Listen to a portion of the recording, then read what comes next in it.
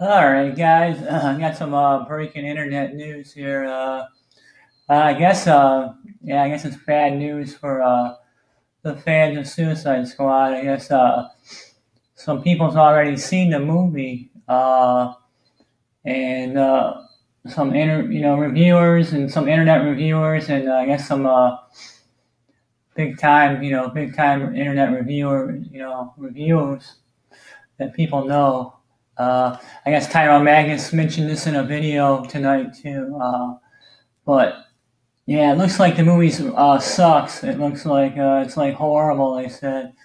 Uh, they said it's one of the worst movies of the summer. So it's kind of hard to believe it's worse than Ghostbusters. But I guess it's right up there. I guess it's going to be the worst movie of the summer. It's horrible.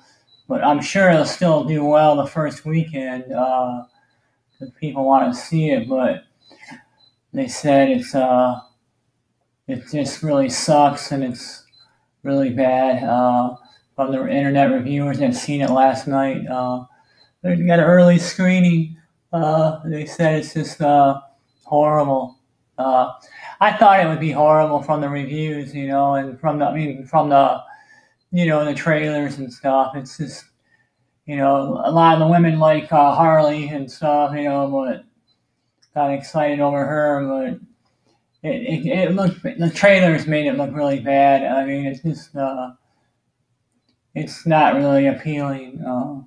And the Joker guy, or whatever the hell that is not the Joker. It's, I don't know what the hell that is, but that sucks. And it's just going to be like the reviewer said. I guess it's just unbelievably bad. He's seen it tonight, and he said it's unbelievably bad. It stinks. I thought it would stink. I mean, usually, if you notice, most of the August movies that come out in August suck. So, because if you had a great movie, you'd want it to come out earlier. So, but yeah, I thought it was going to suck. So. But yeah, it's still going to make a lot of money the first weekend. Be number one and everything. But then after that, it won't be. So. Oh well, guys, I guess it's going to be the worst movie of the summer. Critics wise, who's seen it, they said it's horrible. So, all right, guys, I'll talk to you later. Sorry about that, but some movies are good and some aren't. It